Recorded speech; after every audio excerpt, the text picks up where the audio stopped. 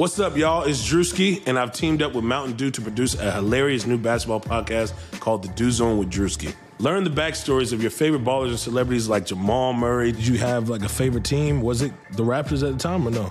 Was the Raptors even started around that time? Come on, bro. I ain't that old, fam. You talking like I'm 50. Taylor Rooks, Asia Wilson, and many more. You won't want to miss this. Listen to The Dew Zone with Drewski on Apple Podcasts, Spotify, and wherever you listen to podcasts. Hey, this is Dirk Nowitzki, and you listen to the Mavs Step Back podcast. Let me step back for a minute, tired of the gimmicks. See, we just focused on winning. Ball in the airline center, we bout to get litty. Luka carrying a torch, boy done jumped up on the porch. How you reckon with his force? Third season in the game, and he a legend by his fourth. Look, after Dirk, now the king of Dallas. Airline serving as the palace. Young team, and it's full of talent. Want revenge, we accept the challenge. Luka carrying a legacy. What it take to be an MVP? Being great, know it costs a fee. Know it really ain't that hard to see. Hold on, wait. Silence the critics, cause they never did it. Past Al Jordan, I ain't woke up the city. Map shooting hot like we straight out the chimney. Go back to Batman, I'm calling them Drizzy. More triple doubles, I'm waiting on 50. Step back smoother, you know it's so filthy. If I get down on my team, gonna lift me. Rep the Mavs Step Back, overcame the setbacks. Starting where we left at. No, we gotta get back. No, we gotta get back. Rep the Mavs Step Back, overcame the setbacks. Starting where we left at. No, we gotta get back. Like, no, we gotta get back. Let me step back for a minute. Let me step back for a minute. Let me step back for a minute. Let me step back for a minute. All right, what's up, guys? Let's go. Oh my God, what a game. Christian, what is up, man? How you doing? Oh man, I woke up early here on the West Coast just in time, but I'm still feeling good this morning. Hard to sleep. Oh man, it was brutal. I couldn't get any sleep last night. It was No, I don't think anybody actually slept. I'm kind of running off of fumes here. I like to tell myself I got 5 hours of sleep when it's really more like 3 or 4. But man, I got some strong coffee this morning, and I mean, I'm still kind of running off a high from last night. That was incredible, man. All right, just to formally address it, the Mavs went into Los Angeles, went into Staples Center, and beat the Clippers. Third consecutive road win for the Mavs in this series. The home team hasn't won once, which is crazy, to go up 3-2 heading back to Dallas for Game 6. It was a 105-100 final score. The Mavs defense was incredible. They had an incredible third quarter offensively, and then they completely, collapsed on that end in the fourth quarter and barely scraped out a win, mostly because Terrence Mann decided not to take a layup at the end. He tried to pass out of it. Like what was he doing there? But anyway, we'll take it. We'll definitely take it. Luka was incredible, 42 points, 14 assists, 8 rebounds. He had 27 of his 42 points in the first half alone. I think he had 19 in the first quarter. He was just incredible. Tim Hardaway Jr., he had 20 points, and he had a horrible shooting night. He was only 6 of 19 from the field. And Dorian, he had a horrible shooting night. He was 2 of 9 from the field, but he ended up with a career high for the regular season or playoffs. With 5 steals. So he was great defensively. The whole team just had more of a sense of urgency, especially when the Clippers got around the rim.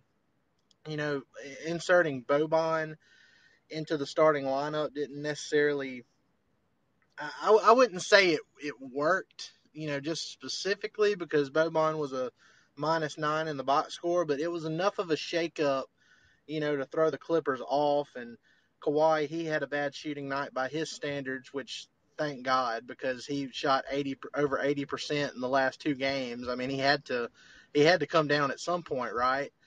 But overall, just what a thrilling game. Like I hadn't felt those type of emotions from a basketball game in so long. I mean, the Luka game winner in Game 4 last year against the Clippers was awesome.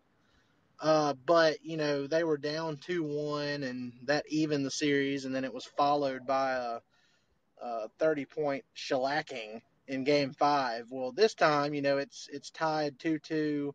The Mavs came out strong, won the first two games, had a deflating next two games at home, and everybody was kind of down on them. And man, what a response! What a response! This is just some high level stuff, guys. I hope everybody's just like relishing in it and enjoying the moment, because this is something that we have been craving for the longest time. The Mavs are this is the closest they have been to winning an NBA playoff.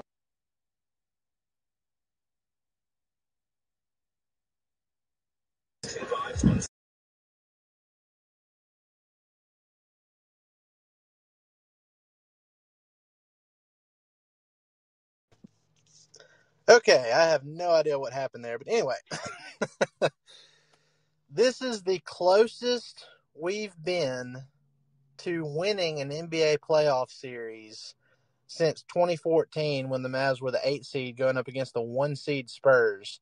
And that series went to 7. It probably shouldn't have. Juwan Blair got, ejected or not ejected, suspended for one of those games. So, but still, you have more confidence this time around, because that just kind of felt like it was going to take a miracle to beat that Spurs team back then. So really, this is something I haven't really felt since, a decade ago when the Mavs went on that title run. And I'm not saying they're going to do that this year, but I mean, it's just great to have the Mavs good again, to have this kind of playoff success. And, they could have crumbled. They could have lost 4 straight. You kind of got some 2006 versus Miami in the finals vibes when the Clippers won those last 2 games. But they fought back, and now they have a 3-2 lead, and they have 2 shots at closing out the Clippers. And honestly, they have to do it in this next game, I think. I mean, I'm not going to doubt Luka in a Game 7 situation, but I definitely want them to wrap this up on Friday night in front of a jam-packed American Airlines Center with the fans going nuts. So, Matt, I mean, we talked a little bit after the game last night. I know you were just as pumped as I was, but I mean, what's your initial thoughts on how the Mavs came out in Game 5? I'm not gonna lie, I was pretty surprised when I saw the Boban news. I was a little disheartened. I didn't think that was the move, but you were right; it threw him off just enough. But listen, I mean, it's exciting, man. It's really exciting. I haven't been this excited since 2011. Even in 2014, going into that Game 7 against the Spurs, you kind of, you thought they might have a chance, but you knew probably not, and it ended up being a blowout. This is totally different. This is not what I expected at all. I was texting our buddy Drew, the guy that does our intro, yesterday, and we were just talking about, how, we thought the series was over, and we were upset, and, what we were going to do after this, and what we were going to do with KP, and just all this doom and gloom stuff. And I literally said, I'm not very hopeful, which probably means they'll pull it together and win. Nothing in this series has gone how I predicted it to go. And that's exactly what happened. So yeah. And look, I told you and our buddy Kirk Henderson, I can't remember if it was this morning or last night, but it seems like the key to the Mavs winning these huge games is me starting to lose my confidence in them a little bit, because I mean, I don't know, man.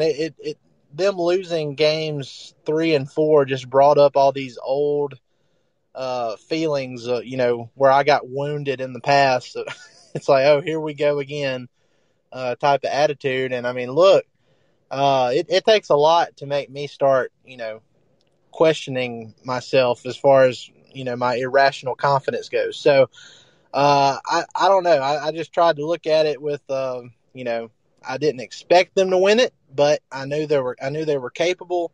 It just it just always depends on what they're going to get from the supporting cast. And I mean, I'm encouraged going into Game 6 because, like I said, the supporting cast didn't really have a great night shooting wise. So it's not like it wasn't like games 1 and 2 where they shot, over 50% from three. They shot 39%, which is around what their season mark was, regular season mark was, and they still won. They played great defense. So that's really encouraging. That gives you, it makes you think that there's an opportunity for like a blow up as far as the shooting goes. Maybe we can get something similar to what we saw in those first 2 games. And I mean, we're still waiting for a KP breakout game. He only had 8 points last night, but he was 3 of 6 from the field, and he hit a huge 3 in the fourth quarter to put the Mavs up 10, and they needed every bit of that 10-point lead, because it got down to a 1-point lead in the final minute before they were able to hit some clutch free throws and put it away. So I'm still waiting on that KP breakout game. Like I said many times before, we know what Luka's going to give you if he's healthy. He went through that extra day of rest did wonders for him. He got his shoulder feeling right again, and it definitely showed. He had some of those threes in the first half of that game where he was just like fading away on them, and the release was so quick. It's like it wasn't like your typical Luka release on the threes. You can tell when a guy's feeling it because of how fast he's letting go of it, and he was absolutely feeling it. So I'm confident. I'm cautiously confident because I know the Clippers are capable of sending this to a Game 7, and who knows, man? Maybe the home team just won't win in this entire series, and the Mavs, will win it in Staples Center. All time the Mavs are what, 5-0 or something's 5-0, 6-0 at Staples Center. So I don't know. We'll see how it goes. But I'm cautiously optimistic. Okay, I'm going to bring our guy Xavier up here next. Let me get him on. Xavier, what's up, man? How you doing?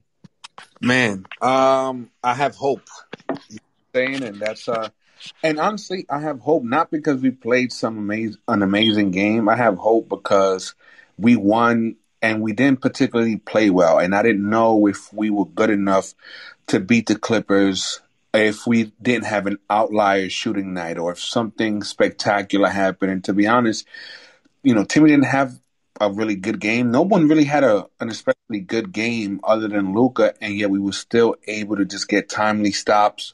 And what I really liked was that we had active hands and we got some good stops on defense down the stretch. And I think we were able to do just enough to survive. And that gives me hope that, we don't have to rely on outlier nights to get a victory. And if we're able to squeak out, ugly, tough contested wins, I think that's the sign of a team that's maturing. That they're learning how to win, they're learning how to do the little things that lead to winning games. And I didn't know if we had that in us. And to see that on that stage, honestly, that gives me hope. I don't have to expect that we're going to shoot 50, 60% from three, and that'll be our path to victory because we can't rely on that consistently, But, even Dwight Powell, again, he was our match, but what he did he played with a lot of heart and a lot of energy. Shout out to Christian. And, that showed itself. We were able to get some turnovers at the right time and do just enough to squeak by. So, man, I'm right now, literally when you started the session, I was about to sit down and watch the game because I have no idea how we pulled that out. It was a blur. So I'm sitting down now to kind of see, some of the X's and O's and some of the things we did strategically to kind of squeak out that win. And, man, yeah, I'm just excited, man, honestly. And so I didn't think we'd be here. Honestly, I felt down after those last 2 games. But, man, I'm back to being irrationally confident again. So great night. Man, and I mean, look, you're right. It's one of those things where we've seen this story before, right? The Mavs, they have a decent size lead, and they go cold, and you're thinking, oh no, here we go. The Clippers about to come all the way back. But it was so refreshing to see them stay connected, even though they weren't hitting anything. on the offensive end. They made just enough just enough stops on defense, to get them the win at the end. And that's a huge growing aspect of this for the Mavs from last year to this year. Because if that happened last year, I don't know if that roster is mentally tough enough, to keep the whole deal from falling apart. If this happens last year, I think they probably fold and end up losing the game. So I think it's a growing up moment for this team. Their next biggest challenge now is going to try to close out a team, because they've never been in this situation before.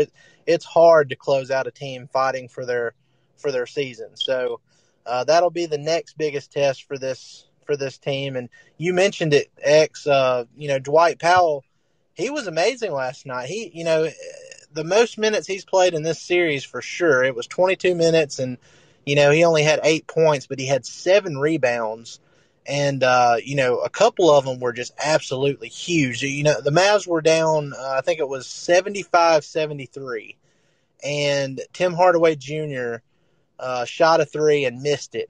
He went around the basket from behind the basket and shot out towards the free throw line and lunged and got a huge offensive rebound, got it right back to Timmy, and he nailed a 3-pointer. And it seemed like all the momentum of the game changed in that moment. That's when the Mavs went on that huge run in the third and ended up going up by, I think it was 14, or they were up by as many as 16 at the time. So he provided a spark. It kind of makes you wonder why Melly was ever even playing in the first, couple games of this series, even though they ended up winning.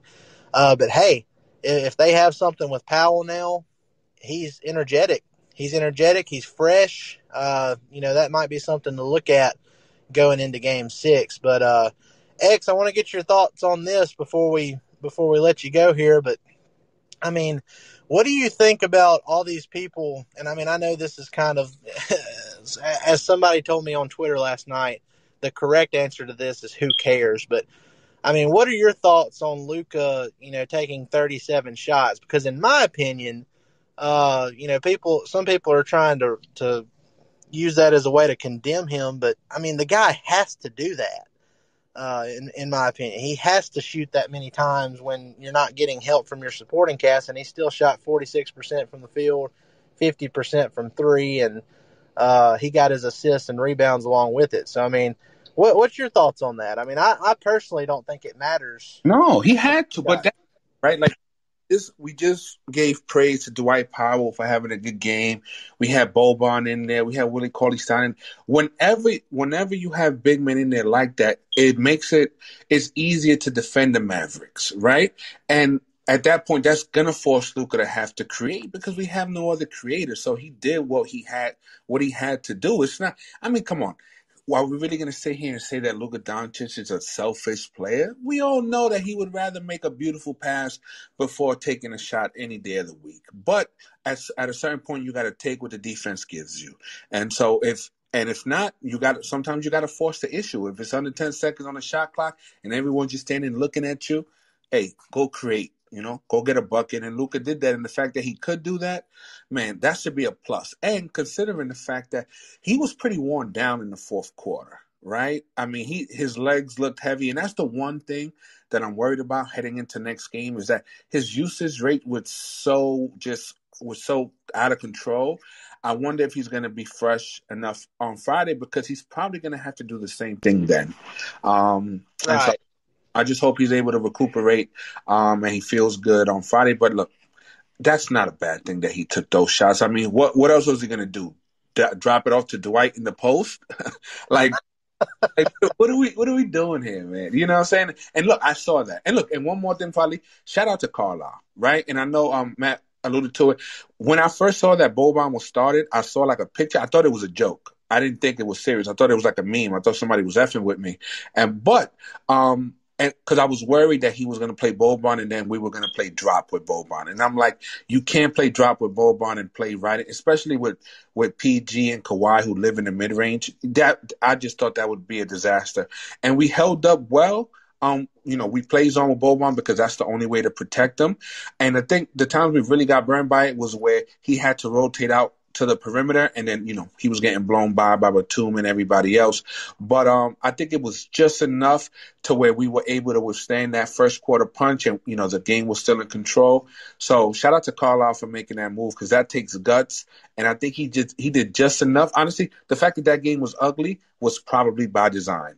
That's probably Carlisle's way of keeping the game close and then hoping that Luka just took over in the fourth and brought us home. So shout out to Carlisle, man. He's a great coach, and anyone who's ever, he can be stubborn at times, but in playoff basketball, when he can tweak things and muddy things up, that's where you really see what Carlisle is about. So I'm just happy to have him on the team. The economy is made up of real people doing real stuff, and it affects everything, which you obviously know since you're a real person doing real stuff. Marketplace is here to help you get smart about everything beyond the what of the day's business and economic news. We dig into the how and the why with the real people driving our economy. From big tech and interest rates to small businesses and what's happening at the Fed, Marketplace breaks it all down so you don't have to. Listen to Marketplace wherever you get your podcasts. For the ones who get going when the going gets tough, and the ones who know we're tougher together. For the Pathfinders breaking new ground, Grainger offers supplies and solutions for every industry, as well as fast access to experts and 24/7 customer support. Because we know you have people depending on you, so you can always depend on us. Call, click Grainger.com, or just stop by. Grainger, for the ones who get it done. If you love listening to us here on the Step Back, what's wrong with stopping you from grabbing your own mic and starting your own show? And there's no better place to host than Blue Wire Hustle. Hustle was created to give everyone the opportunity to take your podcast to the next level. Or if you want to host a podcast and just don't know where to start, Hustle is the perfect place for you. As part of the program, you'll receive personal cover art, Q&As with Blue Wire's top podcasters, access to our community Discord, and an e-learning course full of tips and tricks. And on top of that, we'll help you get your show pushed out to Apple, Spotify, Google, Stitcher, and all other listening platforms. And the best part is, you can get all of this for only $15 a month. The same rate as any other hosting website would charge you for you just to get an initial setup. So if you're ready to do more than just listening to us talk about our favorite team, then make your voice heard and hustle. Acceptance into the program is limited, so get your application in today. To apply, go to bwhustle.com/join. Check out the description box in this episode to find out more, but that's bwhustle.com/join. Yeah, good, great stuff, X, and we appreciate you coming on here as always. And I mean, look, Rick Carlisle, I was kind of worried when all that came out, that news came out that Boban was starting, because they asked Ty Lue about it.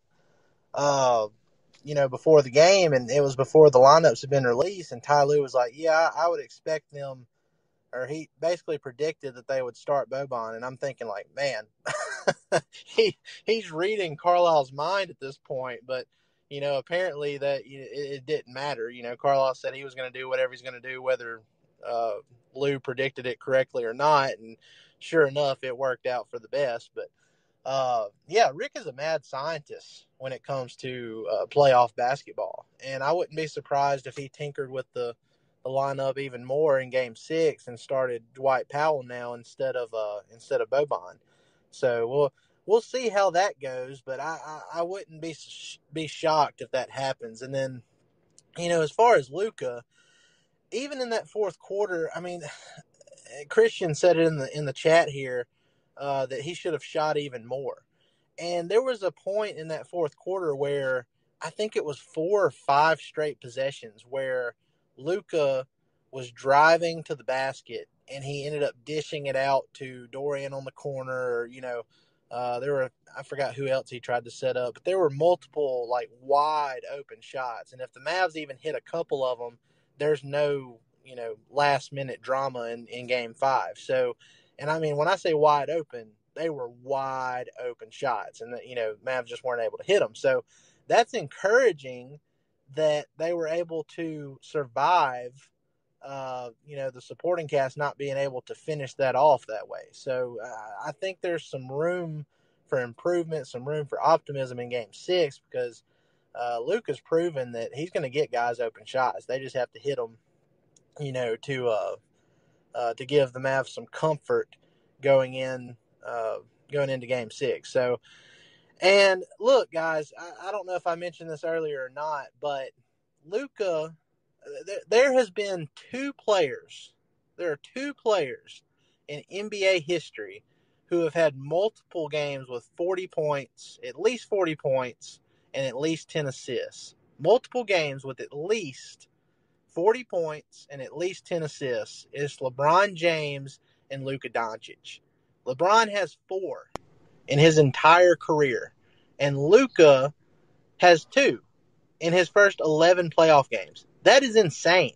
He is unbelievable, and he's doing all of his playoff games so far have been against Kawhi Leonard and Paul George, 2 of the best perimeter defenders in the NBA. So, I mean, he is just scorching these dudes. And, Matt, I'm going to get your thoughts on it now because we were kind of talking about it a little bit earlier. But, I mean, it's getting to the point now to where we're thinking, like, is this dude going to end up being in the GOAT conversation before it's over with? It's obviously really early. But, I mean, what are your thoughts on that? I mean, it's almost undeniable what he's been able to do to this point.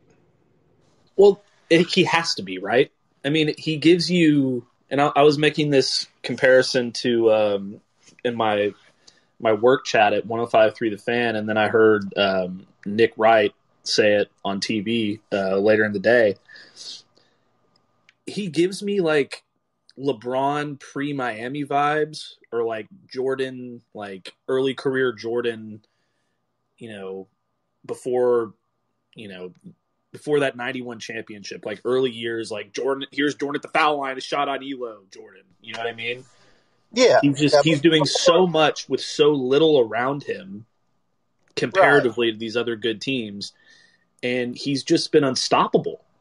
And you're right. He's been playing 2 of the best perimeter defenders in the NBA, really in the last decade in the NBA. I mean, Paul George is a phenomenal defender. Kawhi might be the best defender of the last 20 years, since Pippen. So it's incredible what he's doing. And he's 22 years old.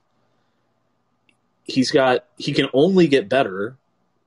None of these other teams have players like Kawhi and Paul George that are going to be able to slow him down.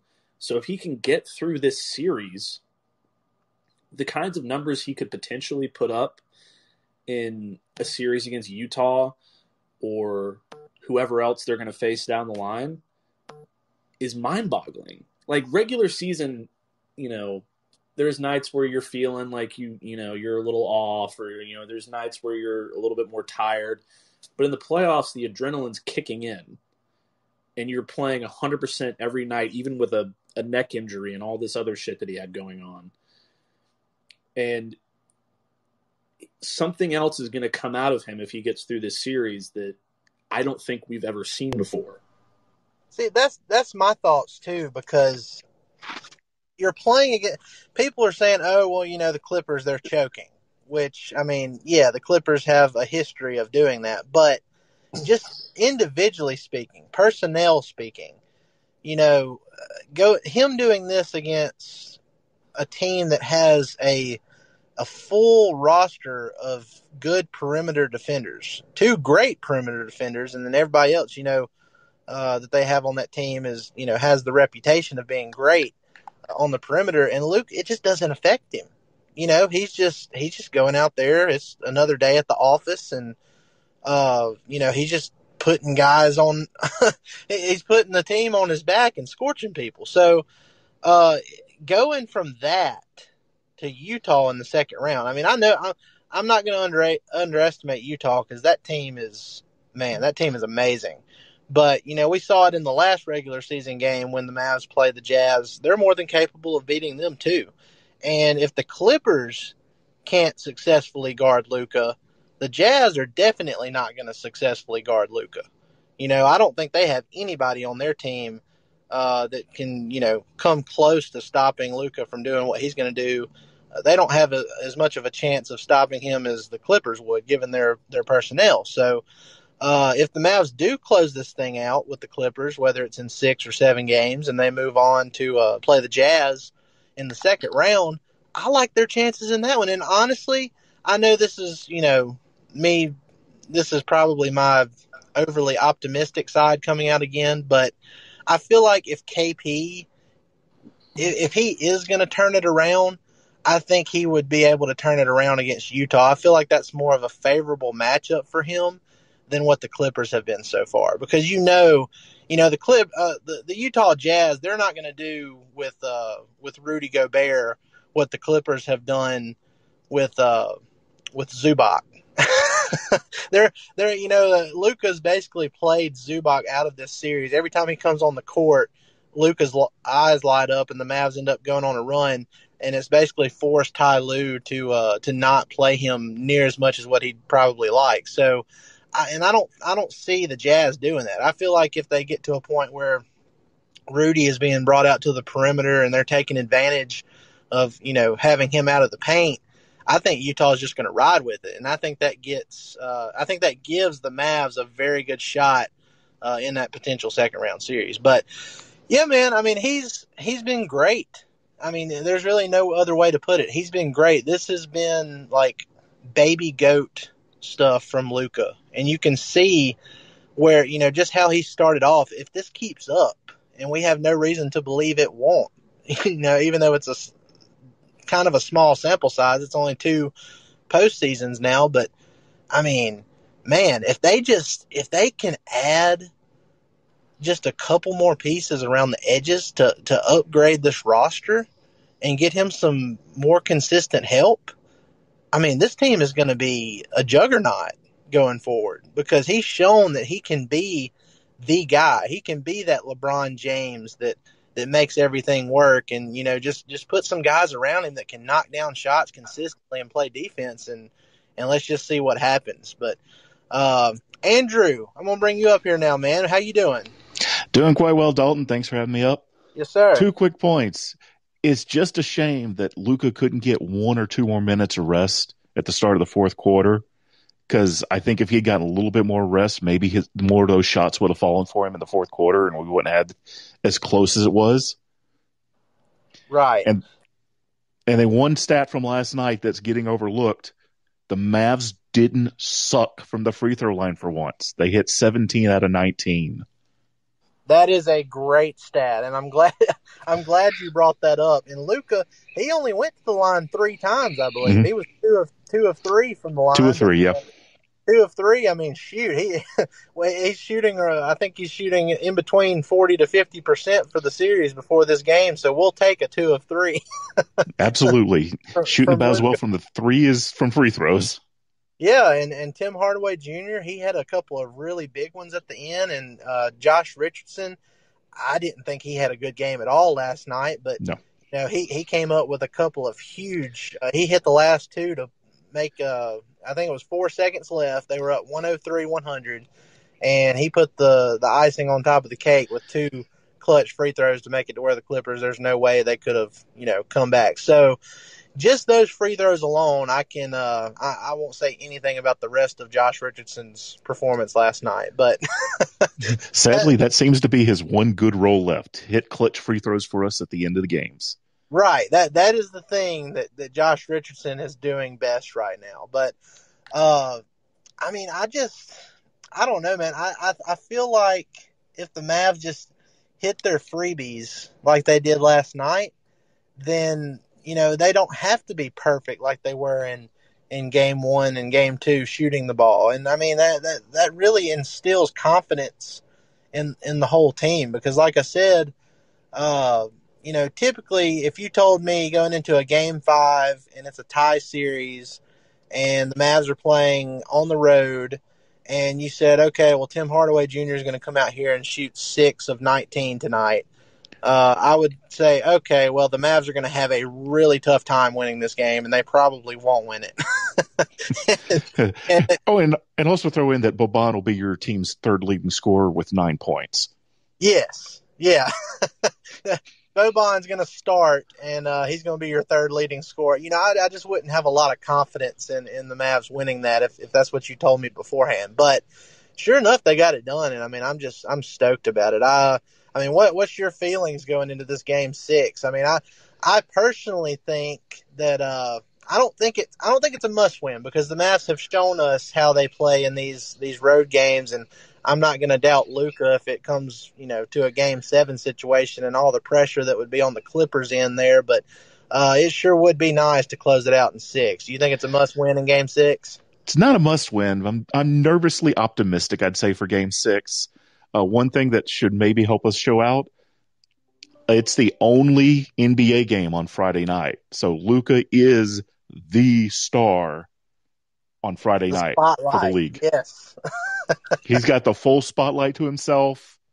Close him out. Right. Yeah, the thing is, I definitely want him to close him out in game 6, and I think, like you said, him having the full spotlight will probably, it'll probably have some type of boost for Luka. And he feels bad because Mavs Faithful came out at American Airlines Center, and it was just absolutely nuts as far as the atmosphere goes in games 3 and 4, and they weren't able to win it. So at some point, you'd think the home team is going to have to win in this series. And if we thought it was crazy in games 3 and 4, oh my God, it's going to be like our guy Mark Followill put on Twitter earlier. It's going to be a banana sandwich. The start of game 3 was absolutely nuts in there. Game 4, the crowd was tepid. It feels like the crowd just had a bad feeling at game 4 being in. Yeah.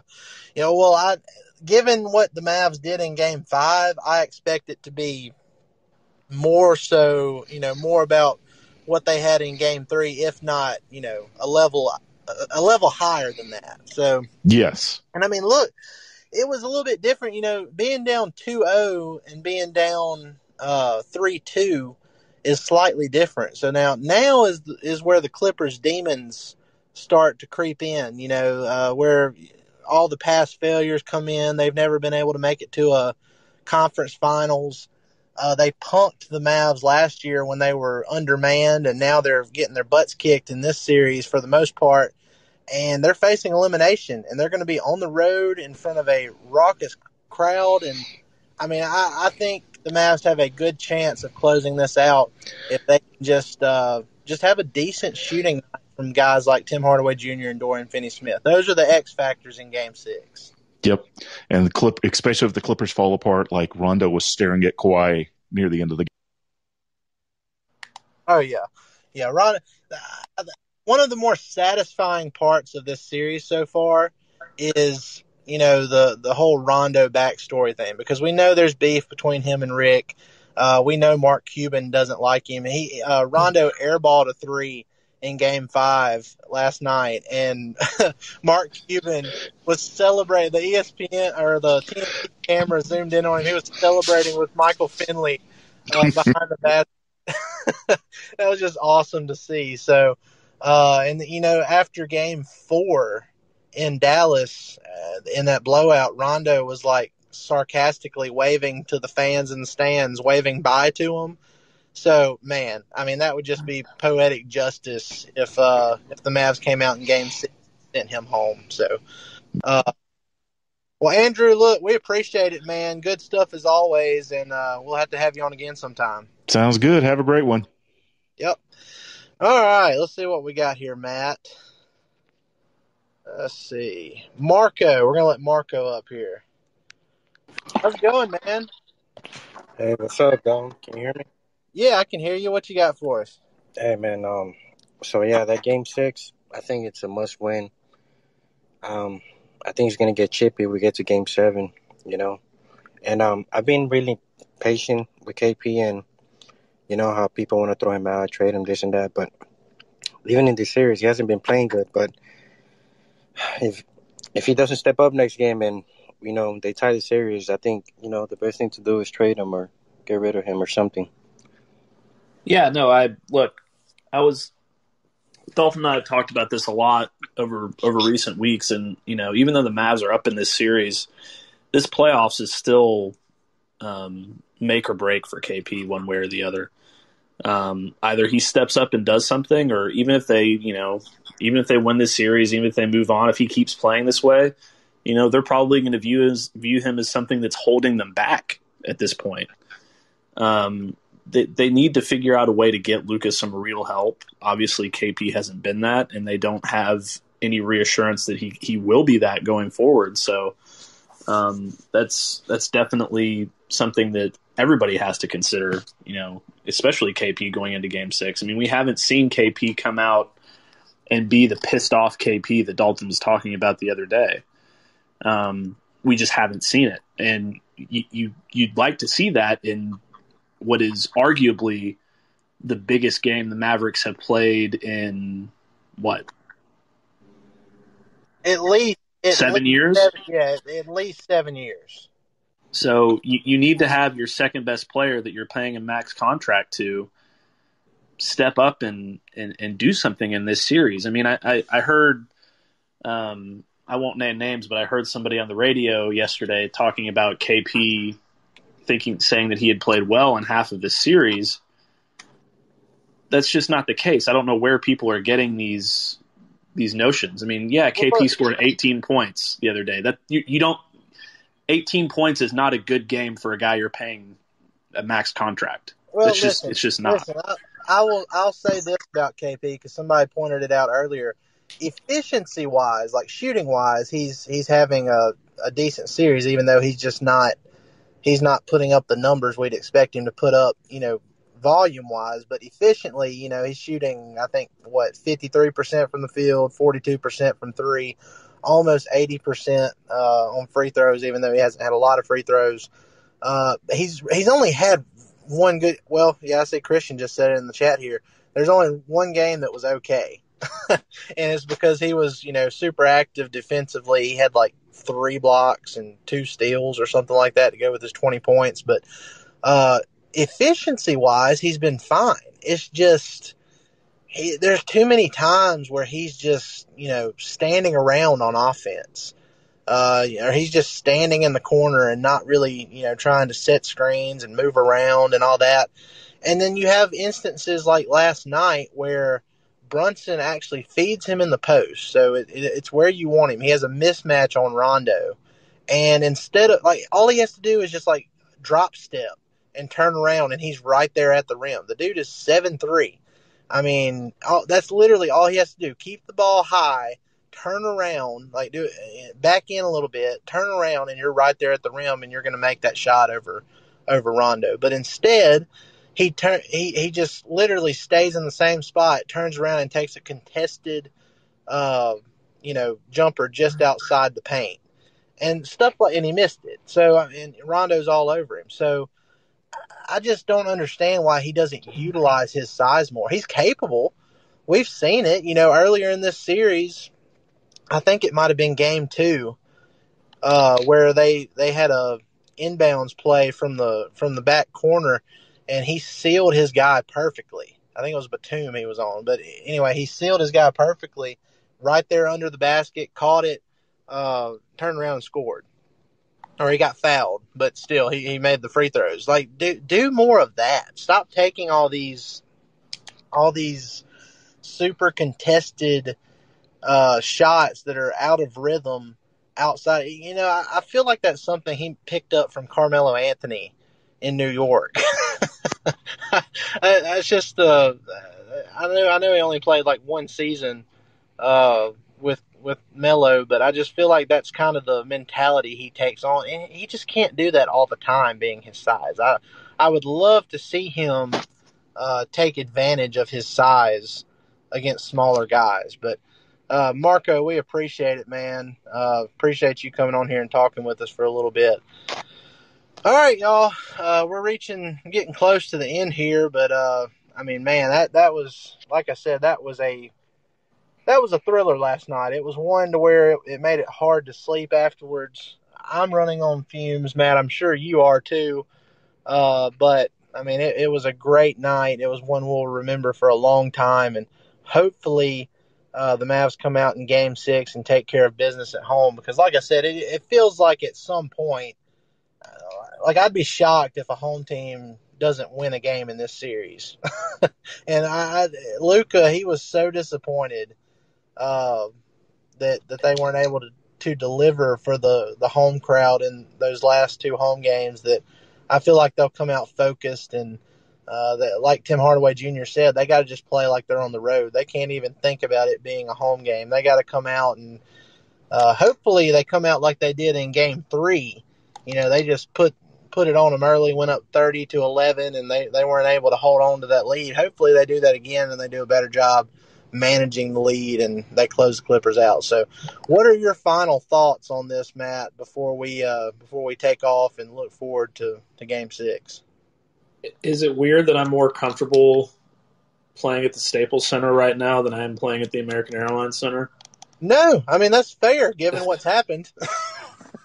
I mean, it's not really something you would expect, but that's just the way things are right now. I mean, they've looked like a different team on the road than they have at home in the playoffs, and I don't know what happened in to force that shift, but maybe they just, when they've, in my opinion, and this is just, you guys can call me out and tell me if I'm wrong, but in my opinion, when this team has its back against the wall, that's when they play their best, when they're cornered. Right. And that's how it's felt when they were in the Staples Center. They were cornered, and then they came out and they flexed and they got the job done. And at home, I think they got too comfortable. Yeah, and that's the thing. That's what Tim Hardaway Jr. was saying, and even Luka said it last night too. They have this comfort feeling at home, and they don't come out with that same edge. But the way they've learned from past mistakes, from last year's series to this year's series, and the way they've matured and everything, I'm hoping that those last two home games in this series were a learning experience, and they come out with a different demeanor in Game 6. And look, here's a stat. Here's a stat I want to throw out before we take off here. But so last night, Luka Doncic, he scored or assisted 31 of the Mavs' 37 total field goals in the 105-100 win. So 31 of 37 of their field goals were either Luka scoring or assisting. And, per Mavs PR, Luka is the third player in NBA history to score or assist on 80% of his team's field goals in the postseason. And out of those three players, Allen Iverson, LeBron James, and Luka has the highest percentage of that at 83.8. So, I mean, that goes back to that potential, later down the line, he's going to be in the GOAT conversation. Stuff like that is why. Like, I can't believe what this guy is doing at 22 years old on the biggest stage against a team like the Los Angeles Clippers with, two-time champion Kawhi Leonard and another elite perimeter defender in Paul George. It's euphoric, really. I retweeted that Kevin Durant tweet when Damian Lillard the other night, I think he scored 55 or 56 points. And Kevin Durant tweeted out, "This is a spiritual experience." I quote tweeted that during that Mavs run last night. And, it was the same thing for me watching Luka do his thing last night. He's amazing every time. If he is healthy and he's on the court, I can't tell you how many times I've said this, but if he's healthy and he's on the court, the Mavs have a chance to win against anybody they're playing against at any venue, anywhere. So that alone should give Mavs fans confidence for Game 6 or even potentially a Game 7 back at Staples Center. So, guys, we appreciate it. We hope you like, rate, and subscribe on all your favorite podcast platforms. Be sure to check out our new merchandise. We got some really cool Mavs Step Back T-shirts. They're on sale. It's TeePublic, I think, is the link for that. But we got that on our Instagram page, on our Twitter page. We got different colors, and we even got a Mavs Cat shirt where he's holding up the microphone stand and there's fire in the back and everything. It's pretty cool. Y'all need to go check it out. and they're pretty cheap too. So, but yeah, guys, we appreciate it. Be sure to go to Apple Podcasts and leave us a review if you ever listen to us on there. That really helps us out. The more 5-star reviews and if people actually write out a review on there, that keeps us, showing up on one of the very first Mavs podcasts that come up on the search engine there when you do it. So that helps us out. It only takes like 30 seconds to do it. So if y'all don't mind doing that for us, we'd really appreciate it. But yeah, guys, appreciate y'all coming in and listening as always, and we will be right back here either Friday night or sometime Saturday around this same time today to do a recap pod for Game 6, and hopefully it's one where we're preparing for a series with the Utah Jazz in round 2. So appreciate it, guys. Y'all have a great rest of your day. Let me step back for a minute. Let me step back for a minute. Let me step back for a minute. Let me step back for a minute.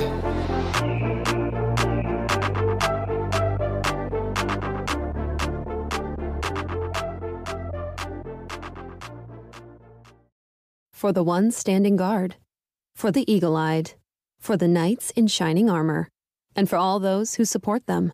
We are Grainger, your experienced safety partner, offering supplies and solutions for every industry, committed to helping keep your facilities safe and your people safer. Call, clickgrainger.com/safety, or just stop by. Grainger, for the ones who get it done.